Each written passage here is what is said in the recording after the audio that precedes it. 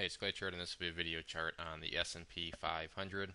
We've been tracking this one for a while now and want to get this updated. Missed out on kind of an important event. Didn't get that documented, but if you've watched my S&P 500 videos in the past, you know we've always been talking about this trend line here that's been kind of a thorn in the side of the chart, but at the same time has also been a great example of the power of technical analysis. And real quick, what I mean by that is by using this point and then these points here, you can see how this trend line did a great job of forecasting where this resistance area would be. As you can see, price came up here, got knocked down. Price came up here, got knocked down. But finally, and this was a big event, price has come up and broken above the trend line. And not only has it broken above, it's actually closed above and has pullen away. So that's a good little sign of strength there and what we want to see.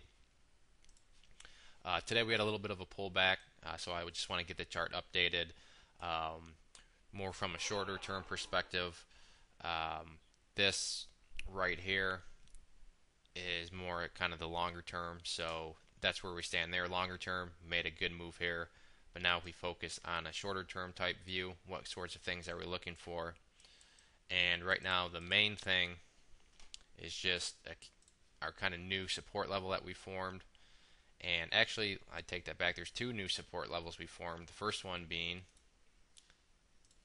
this trend line. This had been a resistance trend line. We've now broken above it, pulled away from it. So it's become a support where if the price does pull back, ideally you'd like to see it remain above there.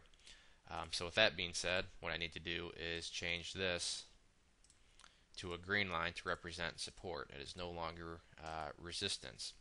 But this is what's also known as the dynamic support, meaning that as time increases, this line also increases, meaning that the price becomes higher and higher each day in terms of what the actual support level is. So that's one thing to keep in mind is each and every day that passes, this line and therefore that price is becoming more and more.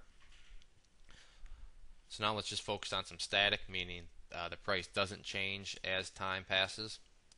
But the key one right now is simply where these highs were all at here.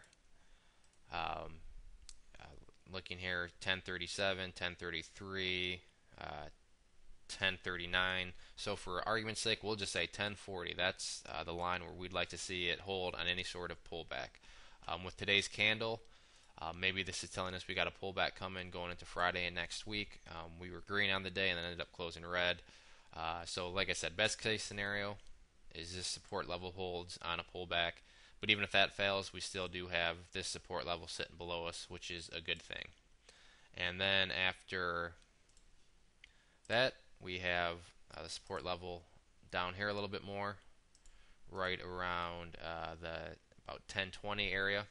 So a couple nice little support areas here below us. And really this one, if this one doesn't hold and this fails, so I'm going to make that a little thicker, that's where I'd become kind of worried. Not panicking, but a little worried because ideally you wouldn't like to see it drop down that far, but at the same time we still do have our 50-day simple moving average swooping upwards to provide support and so forth. So that's kind of a nice little cushion there.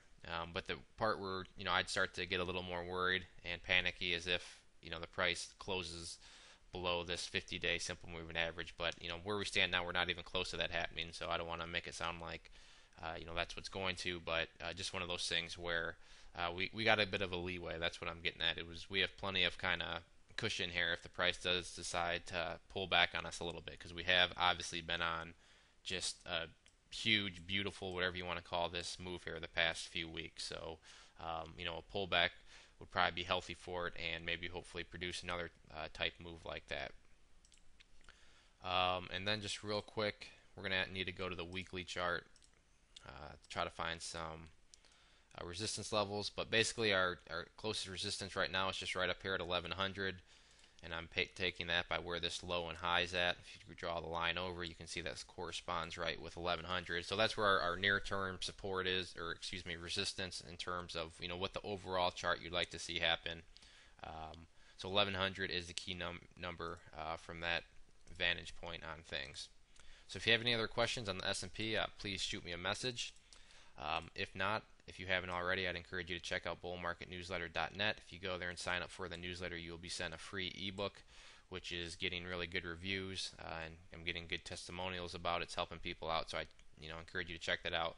Besides the free ebook, you'll be subscribed. You'll get chart setups, trading ideas, investment ideas, articles, all sorts of things, educational material from small caps up to big boards, all beneficial. And best part is it's all free. We've been making our members good money, having some real nice picks, so it's worth checking out, and it's not going to cost you anything at all. So sign up and give it a try. Once again, this is the S&P 500. Any questions, please send me a message. Have a good one.